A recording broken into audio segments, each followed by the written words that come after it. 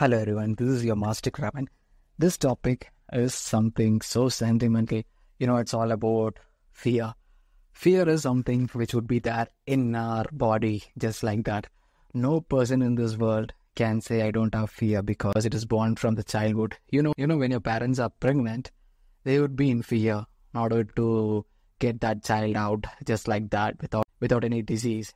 And once that baby is born, they would be in fear how to make this child a good student, no matter it's a boy or girl, it would be just like that, a fire in them, from that moment starts the fear, and when that kid is starting the school, that kid would be having fear to face the teacher, the punishment, the exams, just like that, we'll be facing a lot of fear, if your parents is not making you strong, you'd be having a fear to face even the enemy.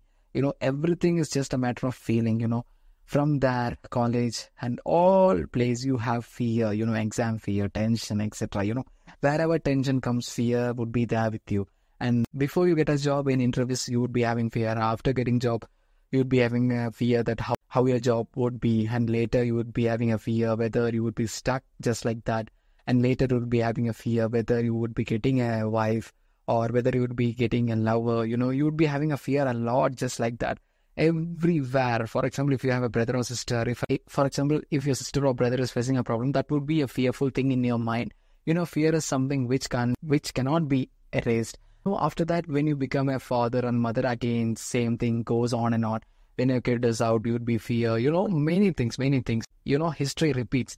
Fear is a tool which just kills our mindset, there would be a happy moments in your life, but suddenly if some negative situation is happening, you would fear a lot. This is not the mistake of a human, but this is a negative thing for our future, because only if you sustain those things alone, you can survive this present world, because in future, you might have AI, robots or anything, many types of fear you would be facing, but if you don't face it, or if you don't have methods to overcome it, I'm sure that many suicide would be there. Many would quit. That's what it's all about. Everyone is facing this particular situation, not alone me, everyone. Because in order to withstand all these things, you have to experience all this negative situation and you have to overcome. You may not have any friends or anyone to support you. It's just you, Usually, I had a lot of fears in my childhood.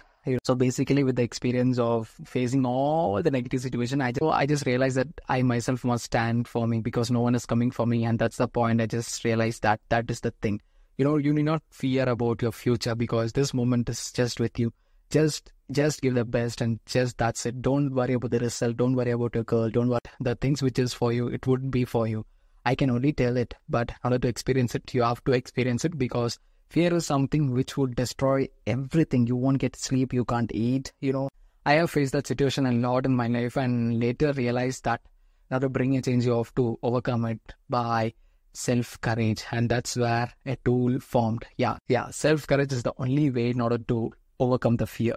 So I hope this video is interesting.